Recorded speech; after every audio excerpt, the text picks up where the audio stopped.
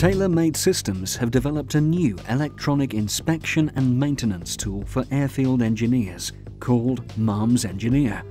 The system is software-based and installed on the MALMS data logger. MALMS Engineer was designed with the provision that engineers can identify light fitting locations using either GPS or the reading of an RFID tag during inspection of the airfield ground lighting. Once the location has been identified, the engineer can record what the fault is with the light by use of a drop-down menu for future rectification. The fault is then shown on a fault list, as well as being identified by a red dot on the airport's aerodrome chart.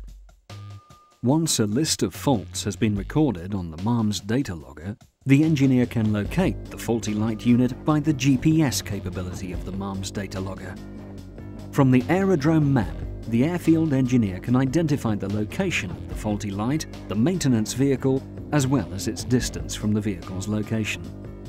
Once at the faulty light unit, the airfield engineer can undertake the required rectification work, such as cleaning, replacement of the lamp, as well as alignment or replacement of the light unit. The work undertaken can be recorded on the MALMS data logger, and the faulty light unit will then be removed from the faults list, and the engineer can move on to the next faulty light unit.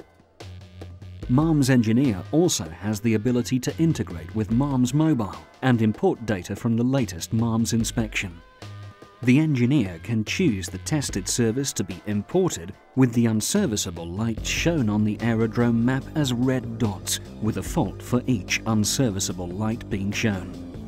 All data from inspections and maintenance work on the MALMS data logger can then be transferred to an office-based PC for reporting purposes.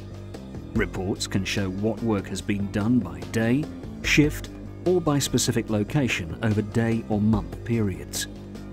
The maintenance supervisor also has the ability to import scheduled work requirements onto the MALMS data logger from the PC, such as cleaning, MALMS tests, torque checking, and visual inspections.